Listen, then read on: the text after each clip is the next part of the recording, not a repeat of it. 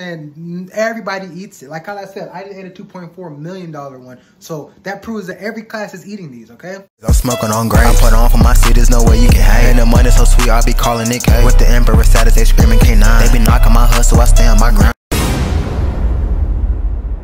Hey, what's up YouTube? Back in the video, you guys, and today we're going to be eating the world's most expensive peanut butter and jelly sandwich. It costs over $2.4 million to have this sandwich, but thankful today we don't have to pay that much for it because we have it free, you know what I'm saying? And we're going to be taste testing it and see exactly how it tastes, you know, going over a little bit of, you know, information on how the peanut butter and jelly sandwich was even made into the first place, okay? And who even invented it, right? Because that thing did just pop out of nowhere. All I know is, you know what I'm saying, I woke up one day, my mom was like, hey, you want a sandwich and it has some peanut butter and jelly on it? I was like, this tastes good. And then, yeah, that's all I knew about it until today. So we're going to be going over a little bit of information about where it came from, who started it, and what's the whole purpose of the peanut butter and jelly sandwich, okay?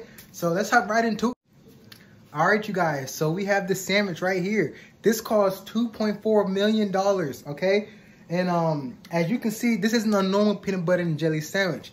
This is actually a peanut butter and jelly sandwich delight. It has the cinnamon coating around the outside with a little bit of flakes and granola as well to add a little spice to it. I'm not really sure if it's actually part of the actual sandwich or just part of the actual you know, presentation. But to get into the actual sandwich, we have some very crisp bread, okay? This isn't just no normal bread that you just throw peanut butter jelly on. Like this has been through a process, okay? So it has been toasted. You got you some really good jelly on here. Some Concord grape jelly, okay? This ain't just regular grape jelly. This is Concord grape jelly, all right? As you can kind of see, there's peanuts inside this peanut butter because this wouldn't be the most expensive peanut butter if it didn't actually have real peanuts in it, right?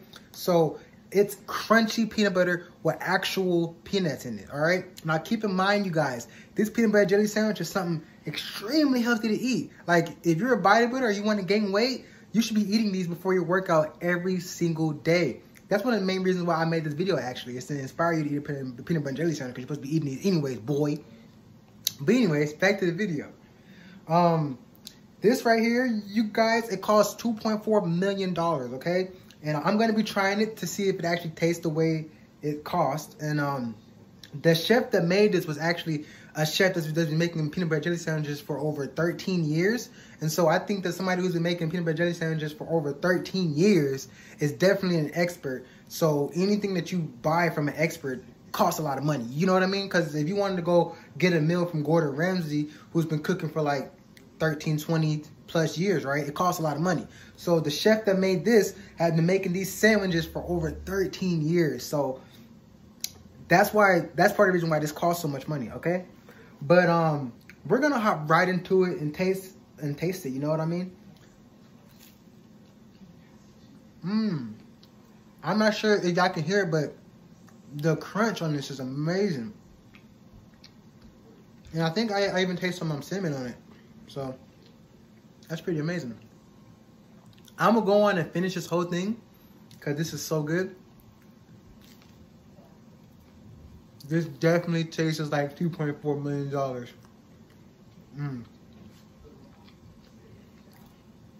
Now, the actual honest question is, would I pay $2.4 million for this sandwich? Honestly, no. Because I can just make one at home. But for what it's worth, though, it's definitely sticking up to it. You know what I'm saying? Hold on. One thing that I also noticed, you guys, is the way that the chef cut this is it's straight. Like, see how clean of a cut that is? So just everything down to the detail, the actual taste.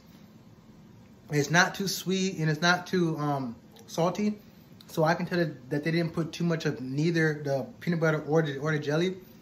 It's just perfect. Like, I would open it up, but I don't want to ruin the actual art here, okay? Like as you guys can see, like, man, that is amazing. Wow. This is so good. And then we still got the presentation here. I'm not sure if you're supposed to eat these, but I'm gonna eat some. Okay. Not too bad, but I've never had a peanut butter jelly sandwich with flakes on it, okay? So I'm not gonna do that no more. I'm gonna just stick to the actual sandwich. And I'm not sure if you guys can tell, but a lot of people don't like the actual crust on like these peanut butter and jelly sandwiches. But the way that the chef made it is so this part is crispy, but the crust is still soft and nice. Like, see that? It's still soft, while this is crispy. Like, I don't know how. That's why this cost $2.4 million. Like, I don't know how they did that. It's good though.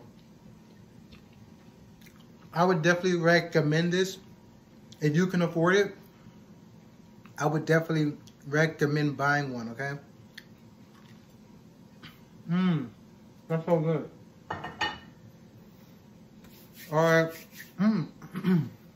So, since we just demolished that sandwich, hold on. Okay. So since we just demolished that sandwich, we're gonna now talk about a little bit of the history of where the peanut butter jelly sandwich even came from. Okay. So about 1,000 years ago, or wait, it was 1901. So was it 1,000 years, or I'm not sure, but it was 1901. Okay. A long time ago. Some girl named Julia Davis something, all right?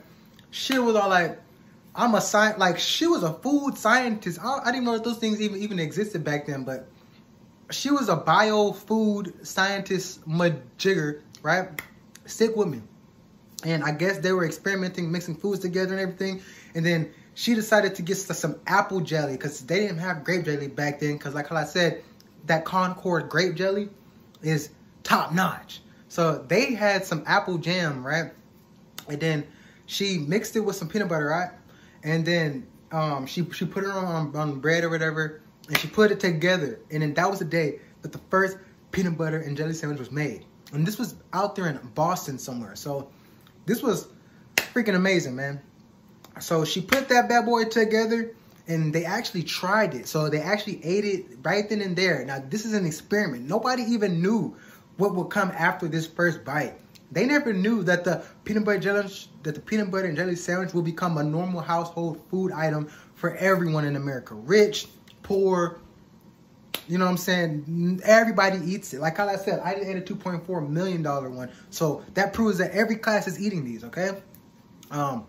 They never knew that, but that's what ended up happening. So it was amazing, you guys. I would definitely recommend that you go check out more history on the peanut butter jelly sandwich. And honestly though, this is a big old ad, you know what I'm saying, just to tell you guys that you should be eating your peanut butter and jelly sandwiches every single day, because that's one efficient way to make sure you gain muscle, you guys, because it's super simple. Like how I said, all you have to do is just put some peanut butter on some bread, put some jelly on the other side, and you have a good source of healthy fats, carbs, and sugars, you know what I'm saying? So, oh yeah, and protein, what the heck?